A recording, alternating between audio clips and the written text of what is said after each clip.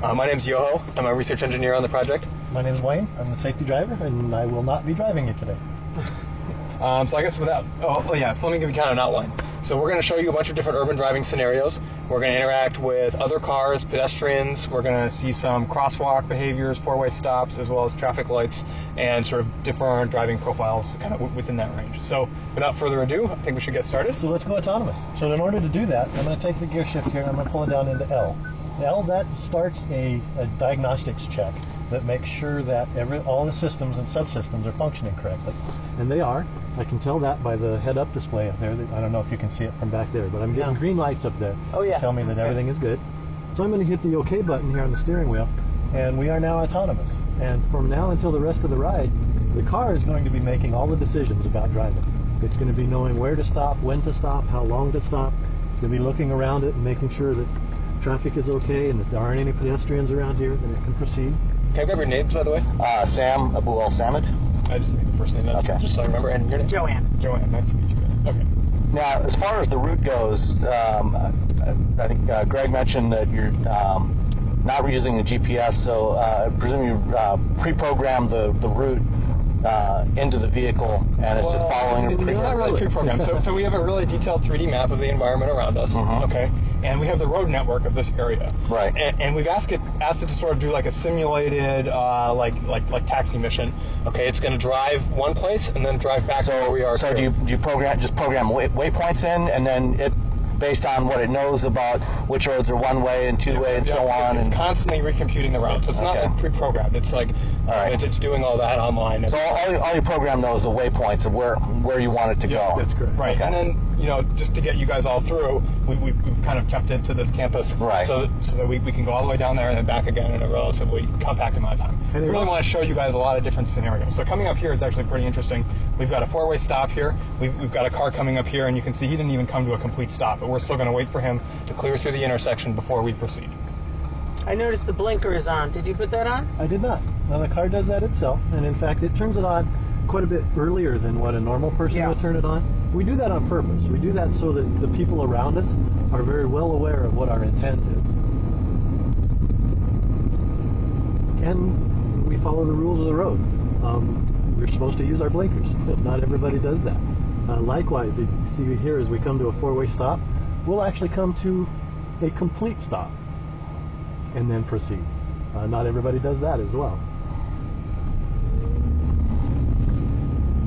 So part of the reason that we're showing you this route is because it's our development route. This isn't a demonstration in the sense that we have everything under our control and things are scripted. We're out in the public here. We have no idea what people are going to do on this lap. There is one exception, and it's coming up right here. These folks in the crosswalk here are going to activate the crosswalk. Now, we do that on purpose. We want to show you the behavior of a pedestrian, but because things are unscripted, we're never sure that there's actually going to be a pedestrian. So this part of it is we've done ourselves. Now you'll notice the car waits until they are all the way away. And until those lights are off, right? So we're going to sit and wait for the blinking lights to go off, and then we're going to continue. So that's the law. Interesting. One is off, one is on. And now the people behind us are impatient, and so they go around. So the car will wait until all the flashing lights stop. Until the flashing lights stop. Yep. Now, going back to the four-way stop scenario, if you had, if you came up to, like it might be stuck on. Yeah. So I guess maybe we should just proceed. Yep. I'm going to take over here. You just took over. I did. Okay. How'd you do that? So all I have to do that, in that case, I just stepped on the gas. Okay. I can also do it with stepping on the brake, or I can also do it if I grab the steering wheel. And now did you have to re-engage? Yeah. We're already back in. Yeah, we're already in. Because you hit OK? Yep, all I did is push the OK button. Yeah. So again, the four-way stop scenario, if someone else approaching the four-way stop does a rolling stop, and you've got the right of way, you arrived first and you've got the right of way, will the vehicle sense that the other vehicle is still moving and wait and allow it to go first, even though it has the right of way? Yep. So we're sort of constantly reevaluating. So this is a case up here that we have somebody walking in the middle of the road. I'm going to go ahead and take control because I don't know what he's going to do. And I'd rather not make a test out of this. Is this part of your demo or just a coincidence? This is a complete coincidence. Okay. This underscores the fact that we are dealing with the public here. Now I'll go back to autonomous mode. And you hear an audible signal each time you go in? There is, yeah. You've noticed you've heard the beeps. There's a couple ways that I can tell what state we're in. One is I look at where the gear shift is, and I know that L is autonomous. I've got the head-up indicators. The flashing green lights tell me that all the subsystems are functioning. The solid green lights like that tell me that we are autonomous. So for this part, we kind of like you guys to just sit back and relax for a second and try to see if you can tell the difference between the car driving the car or Wayne driving the car.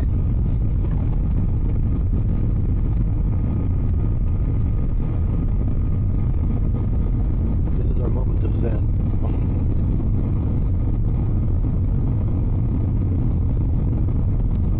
Some of the earlier rides this morning, we were getting comments about people and their sons or daughters that are just learning to drive. And I won't tell you what the comparisons were.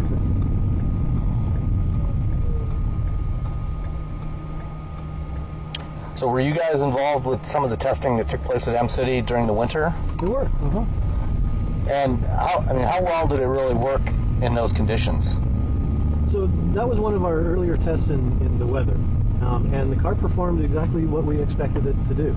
I'm going to pay attention to what's going on here. Yep. So here we've got sort of an interesting situation. There's a four-way stop. Okay. There's a pedestrian that's coming across, right? Nope. And we're going to wait for him, right? So we're going to wave him across so that he knows that he's got the right of way right now because we yield to pedestrians. And so now we're going to wait for him to get all the way up under the awning before we go, okay? And meanwhile, we're going to get another pedestrian coming in from the left, and so we're going to wait for him as well. And so that's just kind of the stage of development that we're at right now. We want to be really conservative, make sure to yield to everyone that's around us, and just play it cool. So we've got somebody behind us that may be an aggressive driver. They may not know that we're waiting for this pedestrian. So now he's sort of well enough away that we're going to continue driving. So you're looking for a minimum distance from the curb, to make sure that they're not going to immediately turn around and go back again before you start? We've seen some people do some pretty crazy things, so yeah. we just want to make sure that there's not going to be building in a buffer into the control strategy. I think about places like New York City where you'll never get anywhere if you're not pushing. Sure. Yep, and that's on our roadmap for getting to 2021, right? Is to be able to handle sort of increasingly more complex scenarios. But that may be where you don't want to start your development. Yeah. Well, and that's why it seems to me like it might make more sense for autonomous vehicles to initially be deployed in scenarios where they don't have to mix with human-driven vehicles, rather than immediately dropping them into the normal environment. Right. Until you've got a greater degree of confidence in the system and its decision-making ability. Yeah. So actually, here's a really good example of a case where we're going to interact with some human drivers. We've got a left turn across traffic scenario coming up here. We've got some cars that are oncoming, so the car has to sense those cars and figure out how far away from the intersection they are. And so what we're going to see is when the light turns green, we're going to yield to those cars. Okay, and so that's an example of how we're currently sort of interacting with those cars, and we're sensing them live right now.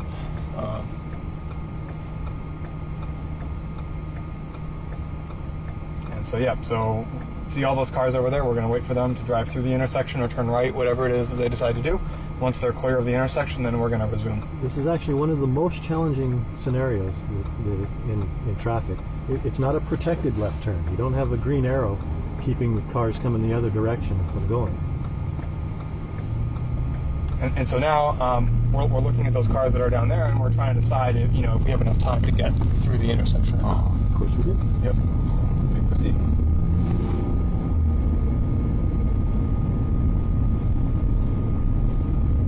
Is there one sensor that is sort of the primary with the others being backup? Is it the cameras or the LiDAR or the radar? I don't know. We're using all the sensors pretty much, and we're trying to exploit the different strengths of all the different sensors, right? So, but you're not leading with one over another. Not necessarily. Okay. It truly is a combination of all the sensors. And fusing the signals to create a holistic view of the area around the vehicle. That's right. We call it perception. We call it coming up with that understanding of situational awareness. Right. Now, speaking of situational awareness, obviously, you know about the Google bus crash earlier this year, and then of course the Tesla incident. And it seemed to me like one of the things that could have helped in those situations is having V2V communications that could signal intent. With the kinds of things that you would, with human drivers, you can have nonverbal signals. Like earlier, you were waving to a pedestrian to go ahead. Right. Being able to do that, having the autonomous vehicles, having vehicles signaling that intent to each other, seems like it could be helpful. Oh, it certainly would be helpful. The issue is you can't ever rely that it's always there. Right. So you're going to have to solve the problem anyway.